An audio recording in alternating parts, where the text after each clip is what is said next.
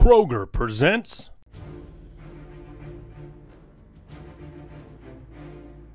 the Bearcats set the tone for 2008 Big East competition when they took to Nippert Stadium on October 11th for a meeting with Rutgers.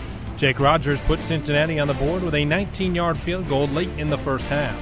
Quarterback Chaz Anderson followed with an 8-yard rush for a touchdown and a 10-0 halftime lead. After a Rutgers touchdown on a trick play early in the third quarter, it was Connor Barwin and the Bearcat defense who stepped up. The Bearcats 11 gave up only 62 rushing yards while registering 3 sacks, keeping the Scarlet Knights away from the end zone. Jake Rogers came through in a huge way for the Red and Black in the third quarter, hitting a 50-yard field goal, putting Cincinnati up 13-7. Rutgers answered with a 50-yarder of their own, but it was the Bearcats who closed the door late.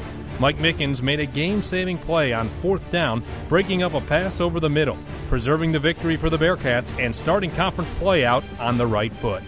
Bearcat Flashback is presented by Kroger. Right store, right price.